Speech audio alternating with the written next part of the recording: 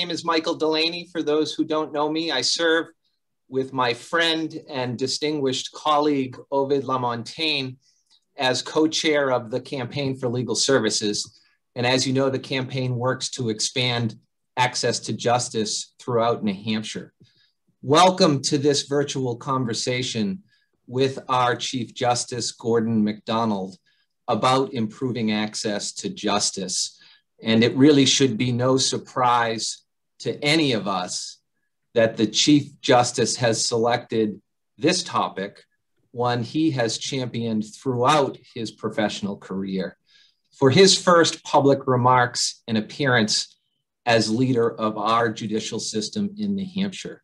Many of you are likely aware that the Chief Justice served as our chair of the Campaign for Legal Services for 3 years when he was in private practice. He is a past recipient of the John E. Tobin Jr. Justice Award for his steadfast support of civil legal aid. And we are so fortunate to have a conversation with him today. The campaign recognizes and thanks the many supporters of this cause who have joined us today, including loyal donors of the campaign, tireless legal professionals at New Hampshire Legal Assistance, LARC, New Hampshire Pro Bono Program, who carry out this most difficult work each day, our business leaders and attorneys who care about access to justice, advocates and partners of other nonprofit organizations advancing justice goals in our court system, and certainly members of the public and media who care deeply about these issues. Thank you all for being with us for this hour. And as we welcome the Chief Justice, let's just pause for a second and refocus ourselves for this important conversation. Why do we gather today? Why do we do this? In America, we believe that all people have equal standing before the law. And as attorneys and business leaders, we know that access to the court system is greatly enhanced when all individuals are guided, advised, and represented by trained legal professionals. But far too often, only one side to a civil dispute, be it an eviction or a divorce, can really afford to hire an attorney for help. Civil legal aid provides free legal help so that people suffering economic hardship can have a trusted voice in our justice system to help those in need avoid homelessness, maintain their livelihoods, and protect themselves and their families from abuse.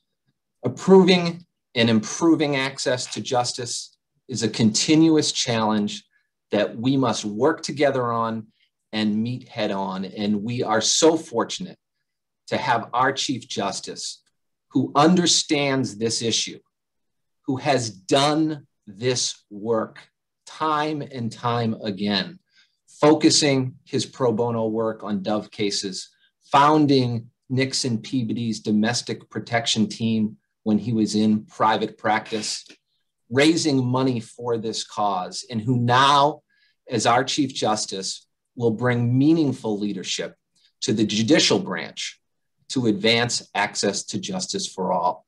Chief Justice MacDonald, thank you for speaking to us today, and the virtual podium is yours. Thank you very much, Mike, and good afternoon, everyone. Mike, thank you for that very, very kind introduction. We do seem to have a pattern of following each other around. You were taking on a role that I once had, and I just left a role that you discharged with such distinction. I want to say that it's taking on the leadership role of the campaign in the Leadership Council. You have some big shoes to fill. You are absolutely up to it, but I note the presence of your co-chair, Ovid Lamontagne, who's been really just a tireless champion for this cause for many, many years. And I thank you for your efforts, Ovid. And I know you served with another great co-chair, Erica Bodwell, who was equally as energetic, enthusiastic, and committed to this cause. And it's just so gratifying to see where the campaign has gone over the last 4 years since since I transitioned off to be Attorney General. That the success of the campaign, which I have noted with great pleasure and pride, is measured not just in the dollars raised, which is very, very impressive, but the growing engagement of both among members of both our profession, but also our broader community, and particularly the business community. And I noted the current roster of the Leadership Council includes a number of business leaders, and I'm absolutely thrilled to see that. Really, really important, because as Mike alluded and we'll discuss, this is a broad problem that requires all of us to work together. I do want to commend, with respect to the campaign success,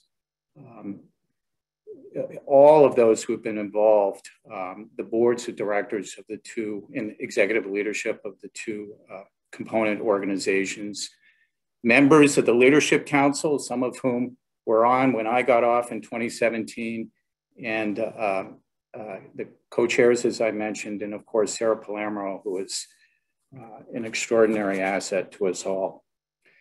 Today, we're talking about how we can improve access to justice. And I want to pivot off of what Mike said and begin with why improving access to justice is so important.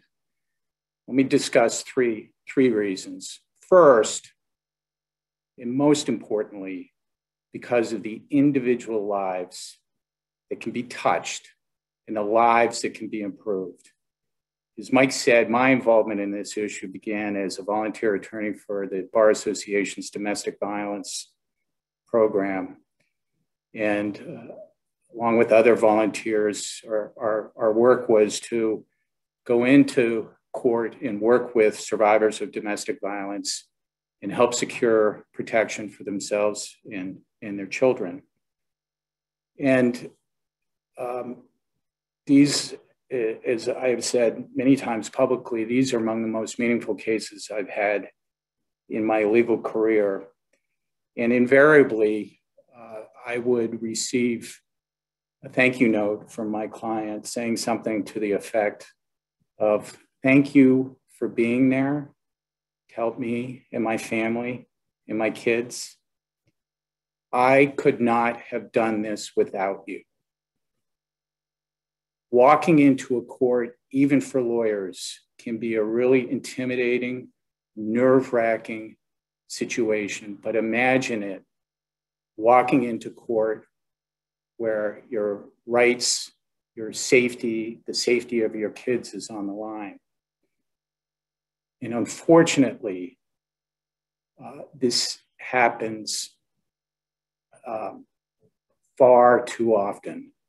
The percentage of domestic violence plaintiffs, those seeking a domestic violence petition in our circuit court who are self-represented, is 88%.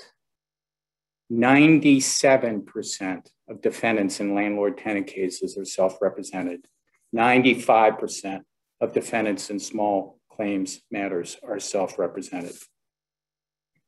So at issue in these cases are basic rights in matters of great importance to the parties: safety, security, access to healthcare, and benefits that they have earned.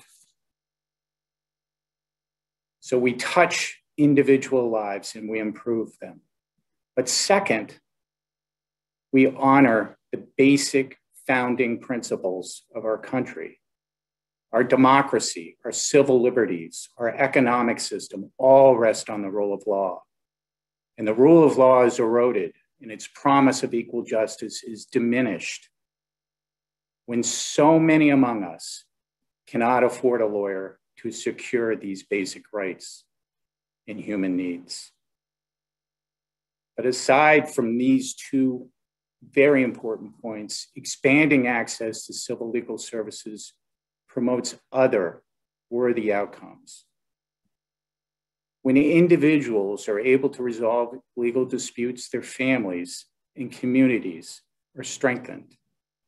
When employees are able to resolve legal disputes, their employers benefit.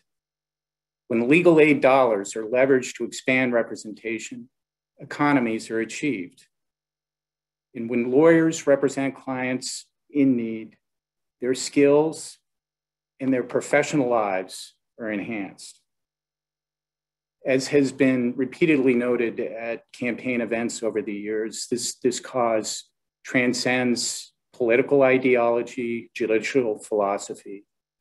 Two of my favorite quotes are first from Judge Learned Hand, who spoke at the 75, a legendary judge of the United States Court of Appeals for the Second Circuit, who spoke at the 75th anniversary of the New York Legal Aid Society and said, quote, "If we are to keep our democracy, there must be one commitment: thou shalt not ration justice."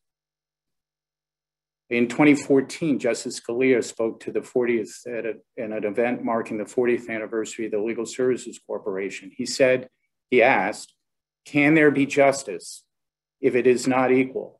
Can there be a just society when some do not have justice?"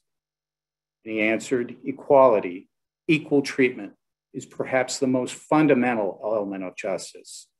In today's law-ridden society, denial of access to professional legal assistance is denial of equal justice." So that's why this is important. And I am happy to report some really significant material progress in our state on expanding access to justice over and above the success of our campaign. And I want to touch on four areas that I think bear noting because they do serve as a foundation for the road ahead. The first is this legal needs assessment that was completed at the end of last year and was released earlier this year. It's a really important product. People should take the time to read it. It was the result of a professionally developed methodology, reaching out and surveying and doing focus groups of people in our state. And it provides really important data points for everyone involved in this issue, including the Supreme Court, elected officials, and the public at large.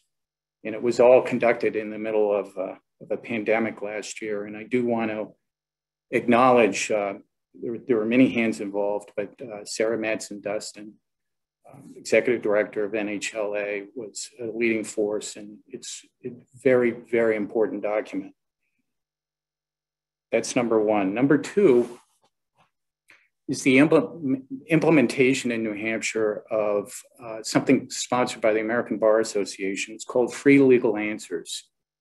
And although it wasn't designed for a pandemic, it perfectly suits a pandemic by providing a platform for lawyers to deliver pro bono services in what is, in effect, a virtual legal clinic. And to me, having spent a long time trying to figure out how we can encourage more of our colleagues in the bar to take advantage of pro bono opportunities, this is a really exciting development. We've got 97 lawyers signed up to do this in New Hampshire, and there is an enormous potential for growth in that. The third development is something called the Court Navigator Pilot Program. And this arose out of work by the Supreme Court's Access to Justice Commission in their survey of meaningful and beneficial innovations in other states. And one of those innovations adopted in a number of states are court navigator programs. And the proposal is presented to the Supreme Court and ultimately approved by the Supreme Court last year was to set up a pilot program where we would hire a director and a lawyer and leverage those to train lawyers to assist litigants in our circuit courts with respect to the landlord-tenant docket. It's a very challenging docket. It is statute-driven and for self-represented parties, and as I said, the overwhelming majority of parties in our landlord-tenant docket in circuit court district division are self-represented. The idea is to provide attorney assistance, volunteer assistance to help these litigants literally navigate those cases. The proposal matured into a recommendation contained in the judicial branch budget request.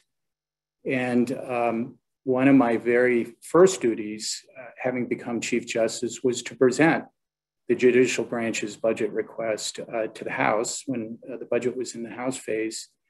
And I was so pleased to be able to advocate for these two court navigator positions in the state budget. It continues to be in the state budget as it came over from the House. And tomorrow I'll be presenting to the Senate on that and other access to justice proposals, which I'll discuss a little bit later. Fourth, I was again really pleased to see that lots of hard work over many years has resulted in the pending merger of LARC and the pro bono program. And I think this will achieve not only efficiencies, but really great synergies and collaboration. And I commend, again, the boards of those two organizations and their executive leadership. And Breckie is with us today on the panel. Thank you for all your work, Breckie. So what is the road ahead? Well, these developments are really important. And as I said, I think they are material. And they provide a lot of momentum to build on. So how do we take advantage of that? First, in my view, I believe there should be a sustained focus on the importance of this issue at the Supreme Court level. In 2007, the Supreme Court, under the leadership of then Chief Justice Broderick, another former chair of the Campaign's Leadership Council, created the Access to Justice Commission. And it's charged with advising the Supreme Court on access to justice initiatives. And along with this campaign, I also served on that body prior to becoming Attorney General. I was pleased to be able to meet with them for the first time earlier this week. And I'll tell you what I said. The civil access to justice problem is big and it's complex. And therefore, we need to think big. I charge them with being an incubator on ideas and proposals, a think tank, if you will, for the Supreme Court in bringing forward meaningful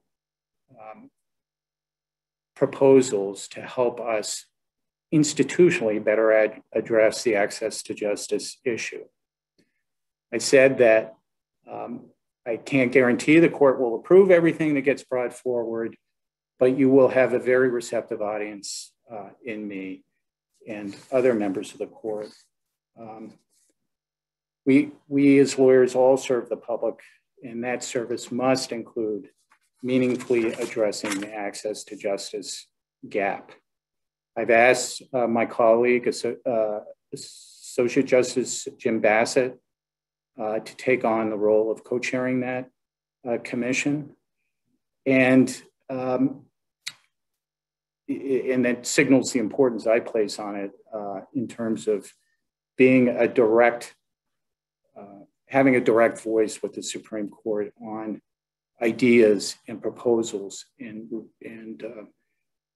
innovations that we can implement here in the state. None of this occurs in a vacuum. One of the great benefits of the federal system is you have 50 states experimenting and implementing different ideas. And as I said, the Navigator program came from many states which had adopted it. And there are other ideas out there that we need to be thinking about and looking at. Two immediate issues that I asked the commission to look at is how we can do better with respect to encouraging members of the bar to do pro bono work. And the second is to take advantage of the demographic in our profession where lots of our baby boomer colleagues are moving on to retirement, and how we can support them in leveraging their expertise, their career-long developed experience to establish a fellows program to assist clients in need, and what we can put together and what changes may be needed to support such a program. Again, this is an idea that's been adopted in other states. I will, as I said, also be advocating for the judicial branch budget, and will be appearing before the Senate Finance Committee tomorrow. As I said, it has important access to justice features in it, including the Navigator program I discussed.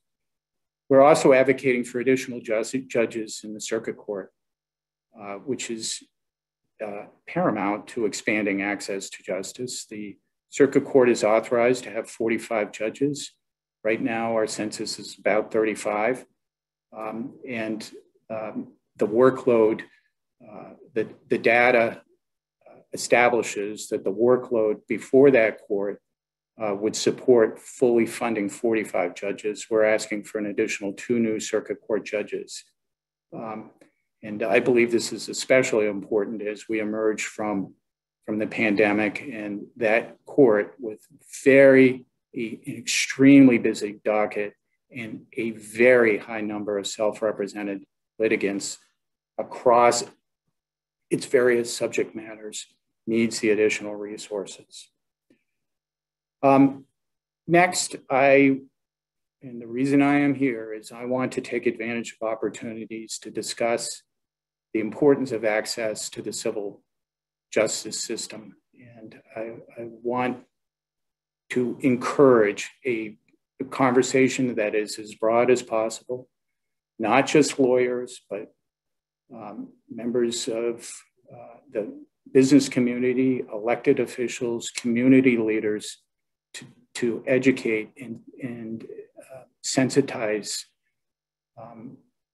the people in our state about just how important this issue is. And finally, I want to make clear that an important part of the access to justice solution moving forward is the continued vitality of organizations such as New Hampshire Legal Assistance and the Legal Advice and Referral Center, the 2 beneficiaries of the campaign.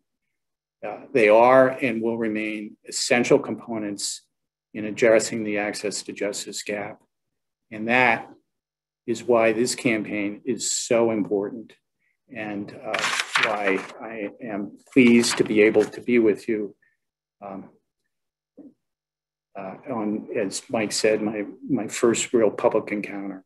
So thank you very much. Chief Justice, thank you very much. Your description of the magnitude of the self-representation challenges is insightful, and to have that coupled with your vision of court committees serving as think tanks and incubators moving forward, I think has a lot to do with why we have so many in attendance today. So we look forward to participating in a question and answer session with you as this hour progresses. Before we do that, I'd like to turn the mic over to Sarah Mattson Dustin, the Executive Director of New Hampshire Legal Assistance, to talk a little bit about how things are in the field right now, how civil legal aid is working right now, how it's interacting with the courts, and what you're experiencing from your seat leading this effort at NHLA. Sarah, thanks so much. Thank you, Mike, and good afternoon, everyone. It's a pleasure to be with all of you, and especially to be joined by Chief Justice MacDonald and to hear his vision for access to justice in New Hampshire. I'm familiar with the data around self-represented litigants, and yet every time I hear it, I am still staggered by the size of the challenge that is confronting all of us who are working in the civil legal system, whether it's as attorneys in private practice, as legal aid advocates, as judges and court staff. It's going to take all of us working together to make inroads in making the system work better for everyone. So my job this afternoon is to tell you a little bit about what we do at NHLA and LARC and about our client community. Breckie is going to talk a little bit about what the experience of the programs has been during the pandemic. So our focus at the Legal Advice and Referral Center and at NHLA is on helping people who are experiencing economic hardship with civil legal issues that impact their most basic human needs. We have financial eligibility guidelines, and I just wanted to tell you what those are so you can have context for the client community that we're working with at the legal aid programs. Our guidelines allow us to help people with household incomes up to 200% of the federal poverty level. So that's about $26,000 per year for a single person, about $53,000 per year for a family of four. But most of our clients are actually experiencing considerably deeper poverty when they come to legal aid looking for help with a civil legal issue. So for example, in 2020, 59% of NHLA's clients had income below 100% of the federal poverty level, which is just $13,000 per year for a single person, or $27,000 per year for a family of four. The majority of our legal aid clients are women. That's true in New Hampshire as it is true around the entire country. Nearly half of our clients report experiencing a disability, and we help clients with issues both related to their disability and with legal issues that people with disabilities experience at higher rates than people without disabilities. Our focus on basic needs means that we're working alongside our clients to preserve their housing by helping people to defend eviction cases or to preserve a housing subsidy like a Section 8 voucher. We're helping our clients access benefits like unemployment insurance, food stamps, Medicaid. And we're helping to ensure that our clients can achieve safety from abuse by helping them access domestic violence protective orders and other family law relief like child support, divorce, custody orders. These are the building blocks of safety and stability for our clients. They are the tools that help people to achieve lives that can provide security for themselves, both economic security and other kinds of security. And to provide that for other family members, for children, for older relatives that are living in the household. Between LARC and NHLA, we're able to offer the full spectrum of legal help, ranging from pamphlets that can help people to understand their rights and how certain court processes work. We know that that kind of legal information is incredibly important in a world in which most people will indeed go on to represent themselves. And our services range all the way up to litigation in all of New Hampshire's state and federal courts. Between NHLA and LARC, we have 26 attorneys and 10 paralegal advocates. Our paralegal advocates are handling administrative law cases, so they might be helping someone with a Medicaid appeal or helping someone with a Section 8 voucher hearing. We also have a fantastic team of people who focus on screening and intake. We field several thousand calls per year, which is an extremely high call volume. And so we have people who are able to quickly refer folks to the public defender or to 211, or to say, yes, you're calling us about an issue with which legal aid can help. We're going to do an intake and see if we can get you the help that you need. Both LARC and NHLA have Concord offices. And before the end of the year, we hope that we will be located together in the same building, which will be the fulfillment of a goal that we've had for a very long time. So we're really excited about that. NHLA also has offices in Berlin, in Claremont, in Manchester, and in Portsmouth. So we are a statewide program. We have a great team of really dedicated people, but we still have a huge gap between what we're able to provide and the need that exists in our client community. Every year we turn away several hundred people, not because they have legal issues that we don't work on, not because they aren't eligible for our services, but because we simply don't have enough hands to do the work. So those are folks that we're turning away, even though we could help them. And even though we think that our help would allow them to achieve a better resolution in the case. We're really pleased to partner very, very closely with the pro bono program and are really enthusiastic about, in a few short months, being 2 programs instead of 3. With every day, we are working towards the goal of having a system that is as unified and as understandable as possible so that clients are able to quickly find out where they can get help and quickly get to the source of help that is ultimately going to be appropriate for them, whether that's placement with a pro bono attorney or with an NHLA attorney, or getting some information from our great website, which is chock full of information. And we're really looking forward to this next stage of legal aid in New Hampshire. So that's a little bit about what we do, and I'm going to hand it back over to Mike. Thank you. Sarah, thanks so much. Chief Justice MacDonald recognized and alluded to the fact that Breckie Hayes Snow has had a very busy year, transitioning from the 3-program to 2-program model. But that's actually not why she had a really busy year. That was only part of it, because Breckie really is on the very front lines of hearing from those when they initially reach out and just need help. Breckie, can you tell us a little bit about what your organization is seeing right now, and particularly how the pandemic has informed your view of the work? Sure, I'd be happy to. And I also want to just take a brief moment to thank both the Chief Justice and the co-chairs of our campaign council for being here and participating in this process, and to Sarah for speaking so eloquently about legal services in New Hampshire and what we do.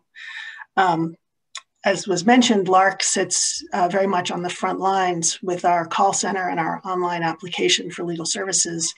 We field an average of 5,000 applications for assistance every year. And, you know, I think of 2020 as having been a year of extremes. While there were certain issues that sort of fell off of everybody's radar, there were others that were new and really changed the landscape for us. In terms of just applications for assistance, even there we see extremes. In the first part of 2020, we saw the applications for assistance drop off about just over 25%, which was, you know, a significant number. And then within about 3 months, we were back at about 35% above average. Without changes in staffing, we saw this incredible swing. And in 2020, LARC managed more applications than in any year for the past 5 or 6 years. Our overall applications for assistance remain fairly constant in terms of between 70 and 80% are housing and family cases. And that has been consistent for years. What we saw in 2020 that was really remarkable was the increase in unemployment applications. It's probably not a surprise, but it was remarkable, going from an average of about 19 unemployment applications a year to over 220 in 2020 and over 150 just thus far this year. We see this as a significant problem.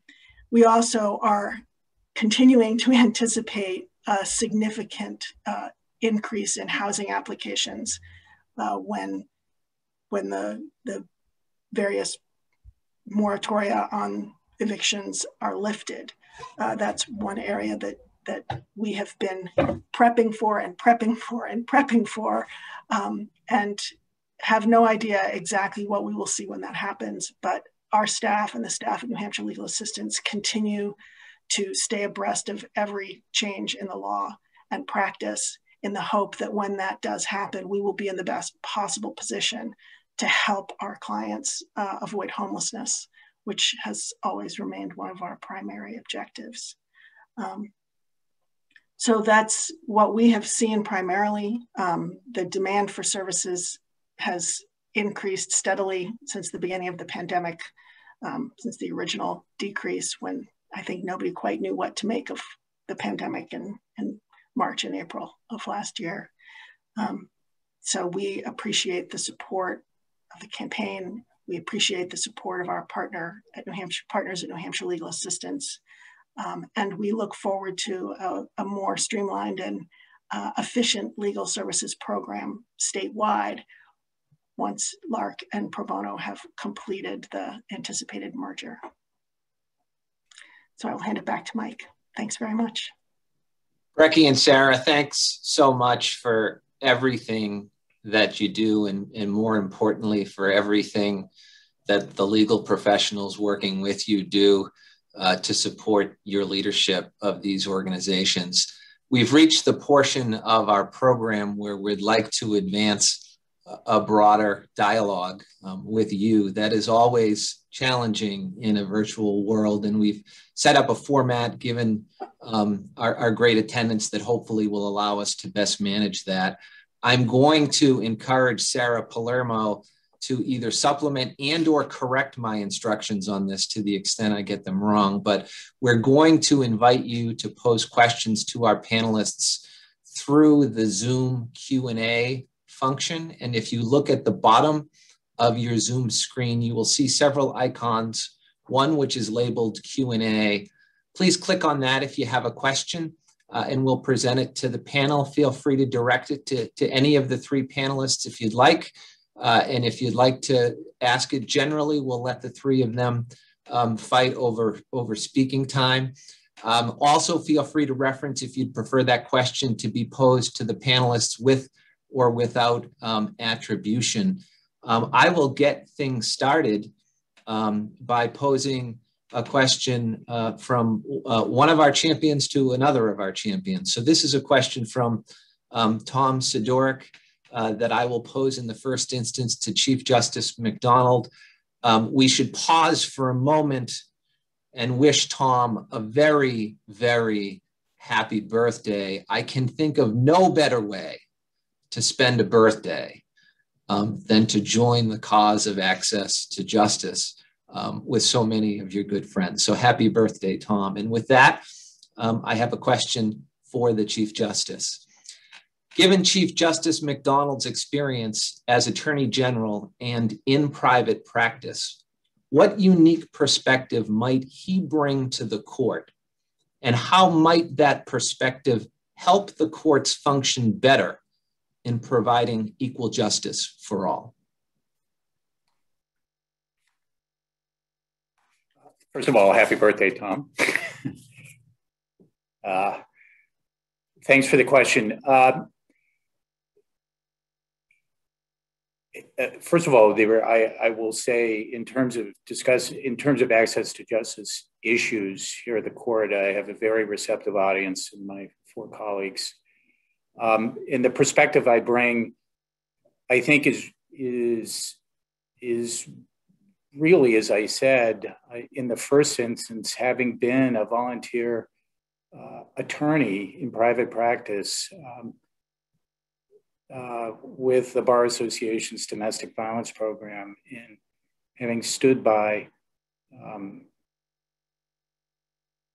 survivors of domestic violence who are seeking the safety and security of a protective order, and having gone through that process and seen that process myself, and having lived through a little bit through their lives about what it means and how meaningful it is, and how life-changing it can be to have the safety and security of a domestic violence order like that, the protection of a domestic violence order. And, you know, I think it's always, as I tried to say in my remarks, it's always very important to ground whatever you're doing in the lives of individuals and look at policy decisions and look at things that we can change through how it will affect individuals' lives. And I guess that gets to being my role as Attorney General, and I'm sure, Mike, you would agree with this, that role in our legal system is absolutely unique in that a single individual has enormous opportunity to affect the lives of individuals in our state. I mean, that was the most profound thing I felt in holding that role. And again, you know, when I tried to discern what the right thing to do as Attorney General, I did my very, very best to think about the individual lives that would be touched by it. Thank you very much, Your Honor. We have another question from Gene Stern. I will pose this question in the first instance to Sarah and Breckie, and then allow the Chief Justice to follow up, because it may implicate information both within the court system and within the organizations that serve those in need. And here is the question. Are there statistics about how people who represent themselves fare in the system?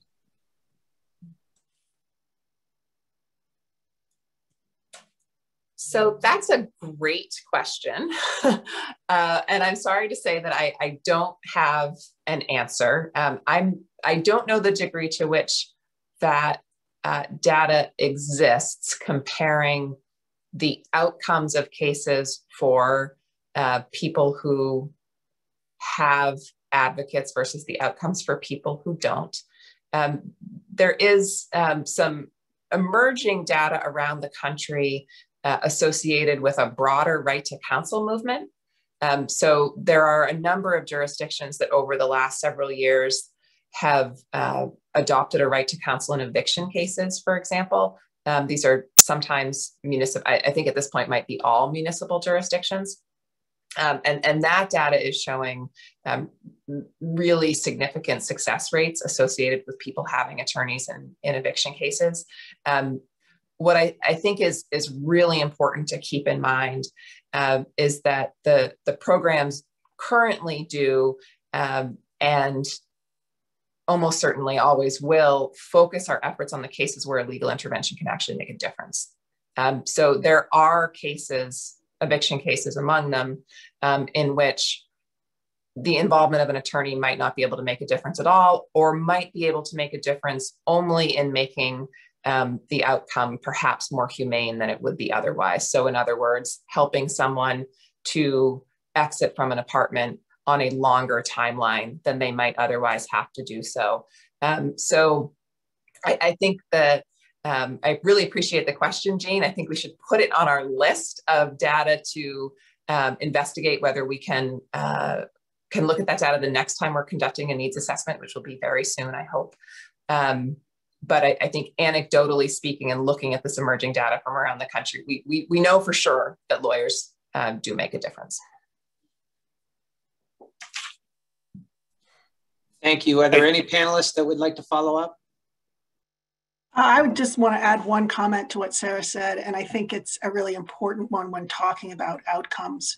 There was a time when after the last housing crash that LARC had a very active foreclosure relief project in cooperation with NHLA and pro bono. And one of the things that we found with our clients that made a tremendous difference from their perspective was what we categorized as the graceful exit, which is what Sarah was alluding to. And for a client, the difference between being locked out of their home and having the opportunity to make a choice and make a proactive move into some other housing was an incredible difference in their quality of life. None of those cases would show up as a quote unquote win in most outcomes studies, but for those clients, it was a tremendous benefit. So capturing outcomes for a lot of these cases is really hard to do because the objective counting of cases doesn't really give a good picture of the client's experience in the process. I was going to make a point similar to that. If there are data on this, I'm unaware of it. It's a very interesting and good question. But I would say that you would, to measure the benefits of having a lawyer involved, surely should not be limited to just outcomes. It's the benefits by standing by a client and her family as she is navigating a completely foreign process to try and get safety and security for herself and her family. I mean, there's just a benefit there that I'm not sure you could ever capture without regard to the outcome of the case. And again, you know, those are the individual, it's the part of individual lives that we're trying to touch here with this effort.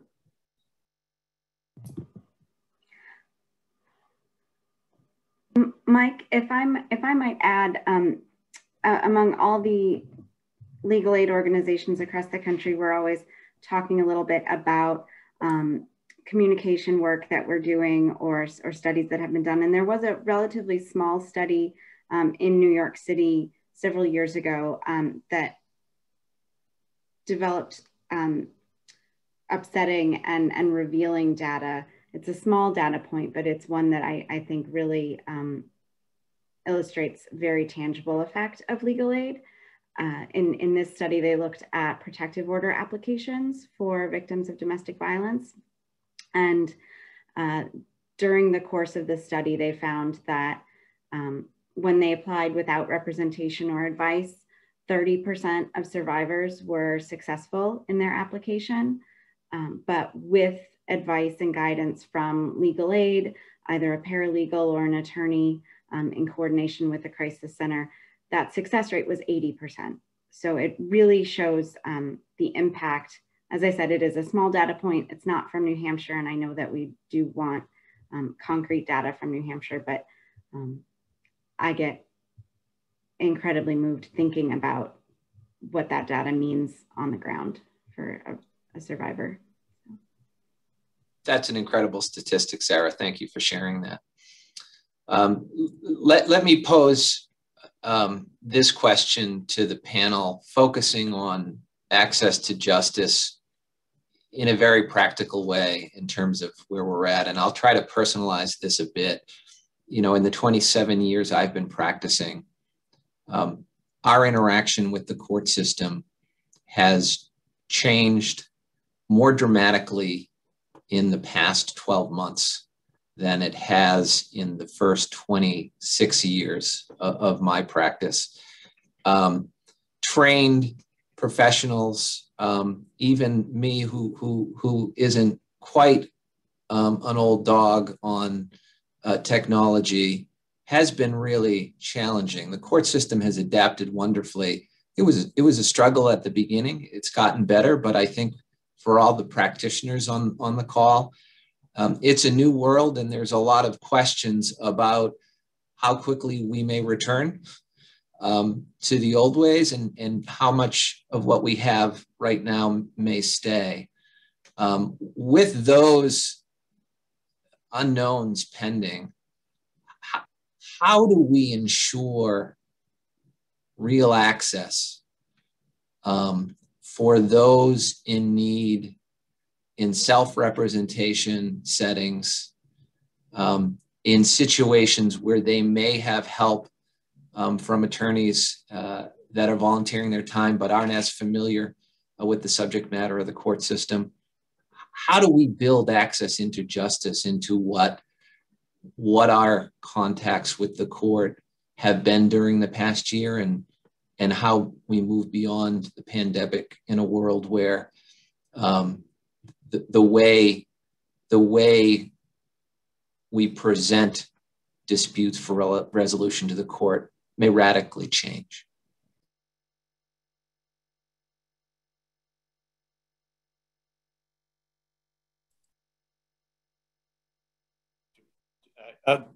Defer in the first instance to Breckie and Sarah about their experience on the ground.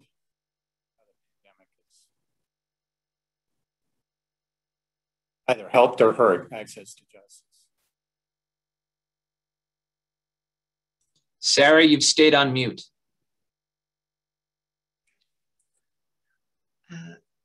I lost the Chief Justice's audio for a second there, so I couldn't hear all of what he said, but you know, I think that the impact of the pandemic on our law practice has been surprising in a few different ways.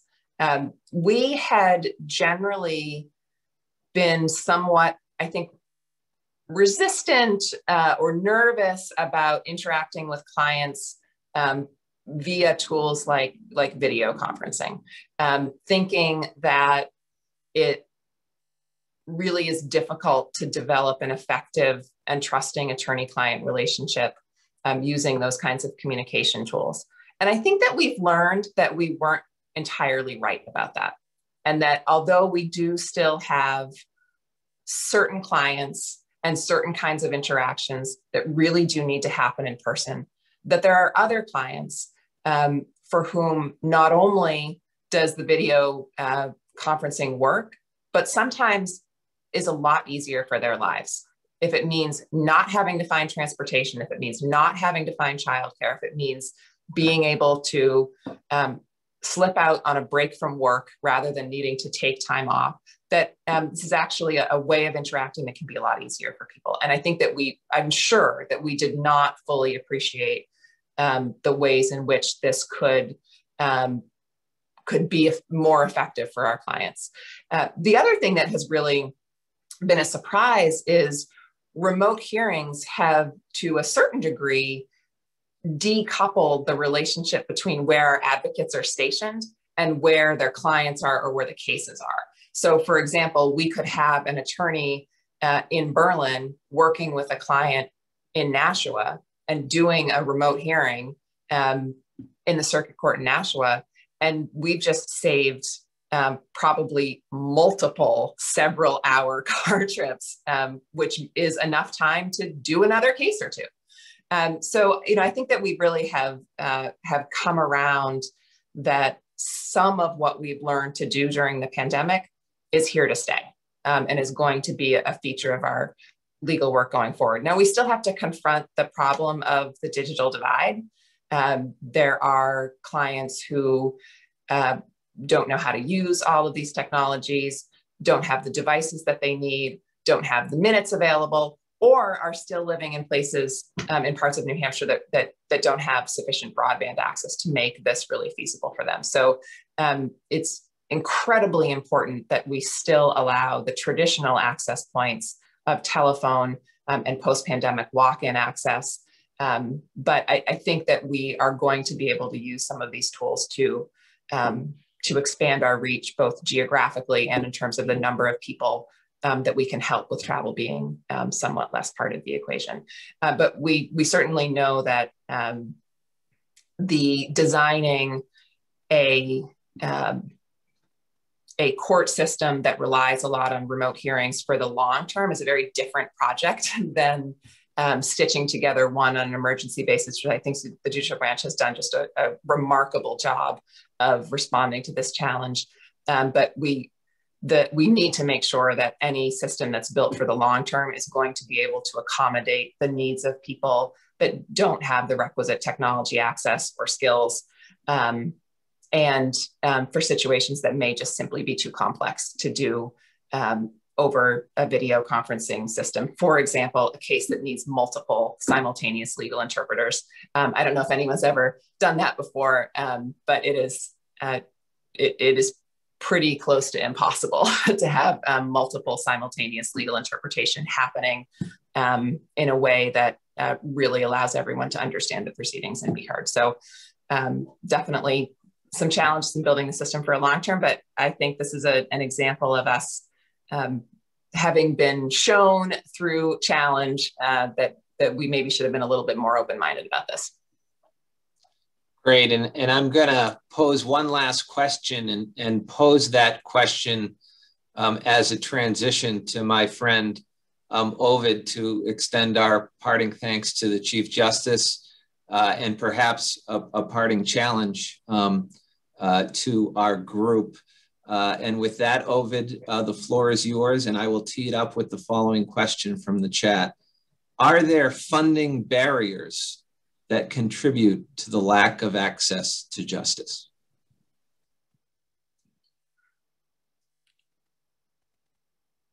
Ovid, you can close it out from here. Thanks very much.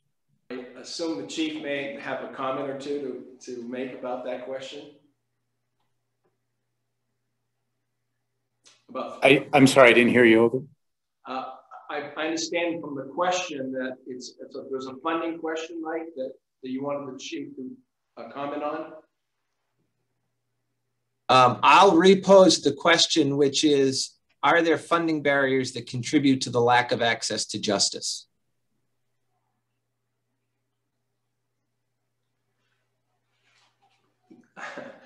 Would you like to answer that? Well, I think in the first instance, NHLA and LARC can speak firsthand to the need to adequately fund their organizations and serve the clients in need.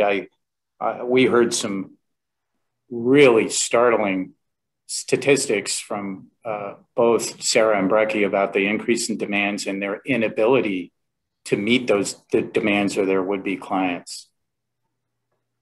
Well, thank you for those comments, and thank you for participating today, Chief Justice MacDonald, in our program. Your position as Chief Justice of the Supreme Court is an enormous one. And for those of us who support legal aid and access to justice, it's heartening to know that among your highest priorities is helping to find ways to provide greater access to our citizens who are in need, the poor, the underserved, those that need services that the judicial system is equipped to offer, but so hard for some people to access. So we really are heartened by that. And in a special way, I want to thank you for your willingness to let us record this program so we can upload it to our website, circulate the link to some of our supporters who weren't able to participate today, and so that they have an opportunity to see and experience firsthand how lucky we are to have a Chief Justice with your experience and your commitment to this really important issue. To maybe comment a little bit about Tom Sidoric, happy birthday, Tom, question. Your remarks really evoked, I think, for a lot of us who are practitioners, a real understanding about what it is to be before the court, to be participating in the civil justice system. The fear factor that you've identified is multiplied many times for lay people who come to court. And with proper representation, that fear factor can be ameliorated, the complexities of the process itself. But I think the thing that I took away more than anything else is your great sense of compassion for the citizens, the clients that you're working with as a lawyer. And that is part of who we are as a profession. It's that counseling function. And so we're looking forward to continue to expand the opportunity for others to be compassionate in the same way. I think of the innovations you've also spoken about. And it brought to mind something that happened in 1987. It was a simple legislative change made that enabled an organization called the Court-Appointed Special Advocates to enlist the help of lay people who are properly trained to participate in the legal system on behalf of children who are abused and neglected. And I have to think that with your leadership, we'll find other opportunities to make statutory changes or regulatory changes that will expand the opportunity for court navigators and all to participate. So thank you for that innovative thinking and your leadership on that.